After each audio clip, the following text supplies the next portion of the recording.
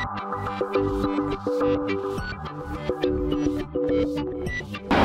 and welcome to my playhouse. And today we're in the data center. As much of the rest of the planet, we're having a nice heat wave. So the best place to be is in the scorching hot data center. I'm lying a little bit because it's early in the morning and my data center is air cooled from the air outside. So the air outside is actually only 15 degrees Celsius. So it's nice and cool in here. Actually cooler than the rest of the house, but never mind. I did a video where I tried to put in a graphics card in the awesome Lenovo x3650 Model 5 over here, and I failed because, well, I measured the graphics card, that I have it right here, that it wasn't too long and that it wasn't too high. It would fit in that regard, but then I ran into the problem that over here it was too high. Oh, wide, high, fat. Oh, the graphics card was too fat over here. So yeah, I gave up on that idea. But then there was a lot of comments. Well, there were some comments just suggesting that I should just, well, take the fans off. And I hadn't really thought about that. So they kind of suggested just the last fan, but I think I can take the whole fan assembly off here and put that in and see if the server will cool it. So yeah, that's the general idea for this video. We're gonna take the cooler off the fan, put it in the server, see if it works and if it gets enough cooling. So it's gonna go in the awesome Lenovo x3650 Model 5, and that is running Windows Server 2019. And as we're gonna be messing with it, it had some updates, so I'm gonna shut it down, but it's gonna be firmware updating first. So over here we have the graphics card, and I think that we have 3 screws here, and it seems that we have 3 screws here, and that's about the screws that I've been able to find so far. And then I think there might be some clickety-click thing here, but we will see that. Oh, there is also some LED thingy in here that we're probably gonna have to deal with, get rid of. Let's unscrew this. The tiniest little screwdriver.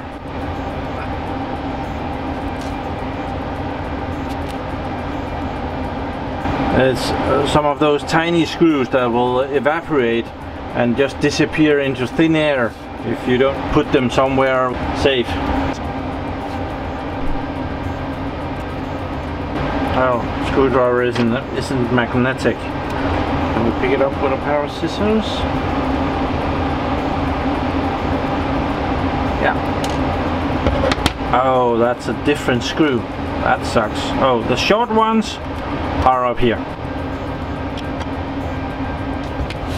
Yeah, it's already really loose.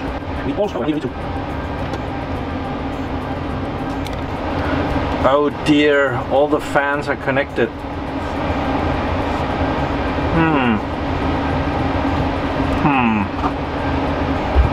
So that thing might just be the RGB thing. Oh. Okay. So the plastic comes off, and there's a cable, and that's probably just, there seems to be 2 lighting strips down the side of the GPU plastic thing here. But then the 3 fans are mounted individually to this.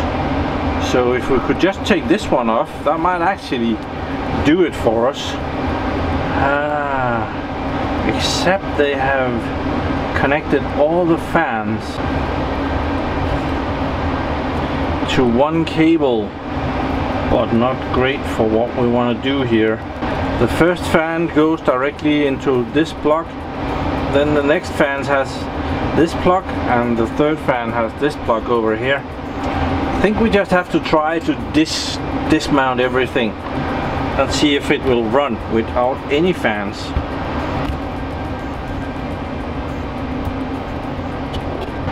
Oh, this one is not just gonna fall out by itself. That was in there. Okay, I'll dismount the fans. There's like 3-4 screws in each of them. Yeah, 4 screws. That's gonna take a bit.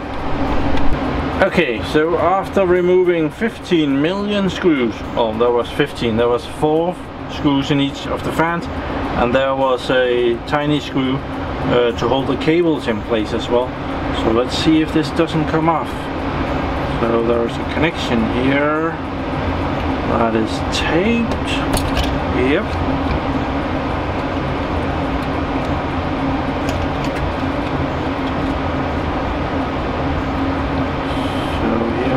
The assembly.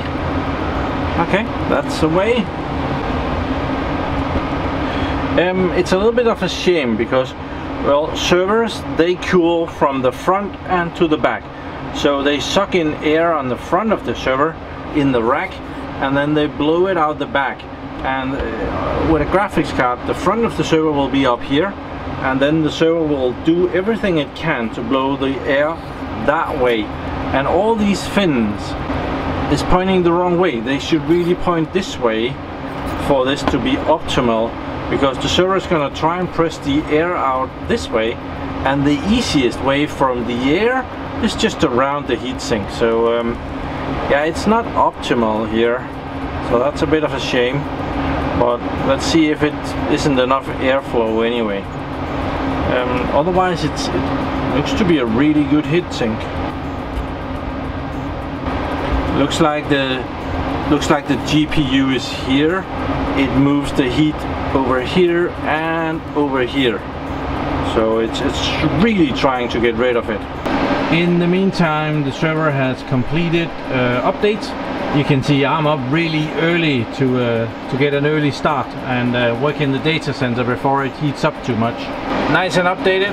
So let's shut it down so that I can mess with the card. Update and shut down. Even more updates. Oh, this is planned. Continue. Okay. Hope it doesn't take too long. No, it didn't. We're around the back here, and it's a cable mess. I do admit. So it's this server down here. We have the monitor and the mouse connected to that. Plus it's connected to the Hewlett-Packard dash down there, so let's disconnect that first. There, the server has shut off, so let's also just power it off. It is also connected to the battery UPS. 10 gig Ethernet here, 1 gig Ethernet. Put those aside. Mouse. And monitor goes there, and the management adapter in here. So now it's disconnected from everything, so everything is off. Let's pull it out. Oh, I don't have the CD-ROM drive for this. People have been pointing it out, so I've put a piece of black tape over the front where the big gapping hole of the CD-ROM drive used to be. Oh, open sesame. We had the other graphics card in there that we reinstalled after that I couldn't fit the other one. So let's see if today is the day where we can take that out and have the other one in. That was the plan anyway. There.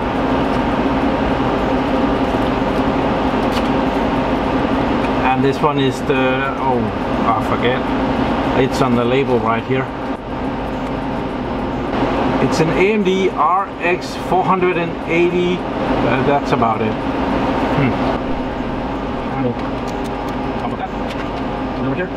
And we have the riser card here. The top one is a real X16. The bottom one has the X16 connector, but it's really only an X8. So you can use X8, X4 and X1, and they will have all the connections. You can also put in an X16, but it will only have an X8 real connection in there. But the top one is real, and that you can see that the top one also supplies 75 watts, whereas the X8, which is the connection down here, is only supplying 25 watts. So that's another difference there. So now we are ready to try and put this in. I do believe that I have dusted it off when I got it. It was really dusty. So did I even mention what this was? We might just go over that as well. This one is the Rogue Strike GTX 1070 Ti A8G gaming, made in China. So it's definitely a gaming card, but yeah, sometimes they will work in servers. Let's see how our luck plays out. So that's gonna be very interesting. I have another card over here, that's a mining card. So that one is just there. So how does this fit now?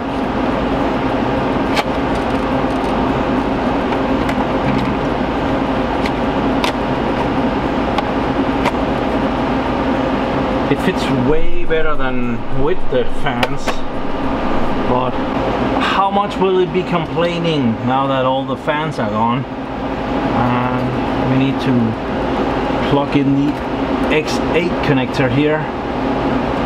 That's an X16, that's an X6, so this is the X8.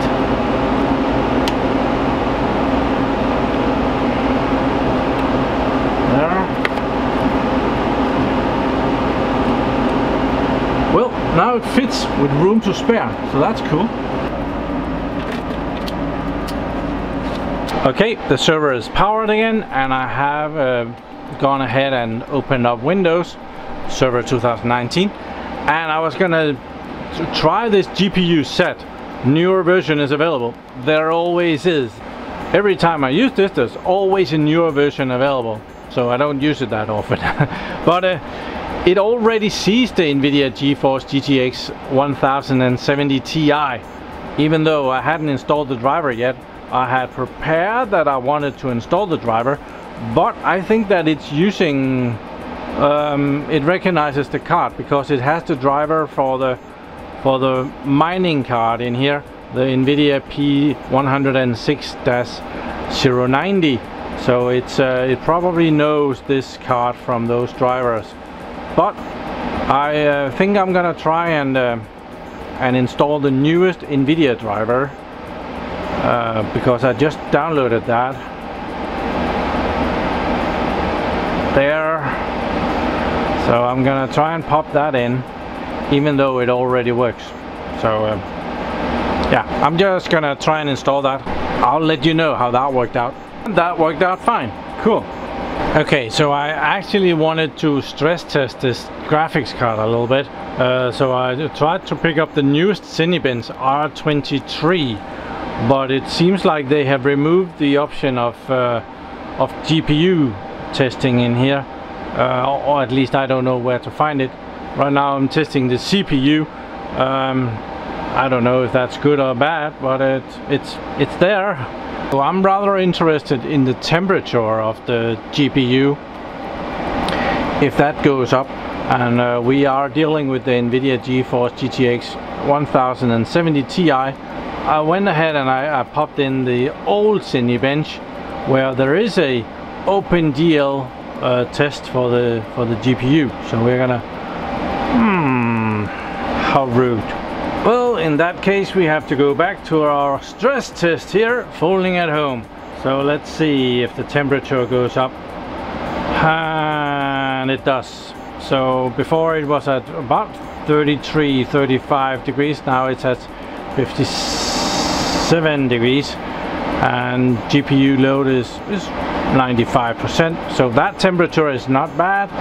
The CPU temperature is way higher, but that's okay as long as the GPU temperature is lower, but it keeps climbing up. So let's see where this goes, and let's see how much the graphics card produces here. Let's see the CPU, the points per day. Oh, that's not true, and that's definitely also not true. And it hasn't found a job for the mining card over here. Not gonna worry about that right now, but yeah, the CPU just went way up. Usually when they reach about 1%, it becomes more accurate. So let's see. And this one is going to do 1.5 million per day, so that's really nice. Hard working card there. And the temperature is up to 83 degrees. Let's see where it ends. Okay, it seems to have settled down. It reached 83 degrees Celsius, you saw that. And it did that again now. But it dropped down. I've seen it at 82 and it even dropped down to 81, so it's probably gonna be around there. And it's still working hard in the background. Well, you can see it's doing stuff there. It's working hard on folding at home. The estimate has dropped a little bit, and so has the CPU, but still around 1.5 million points per day.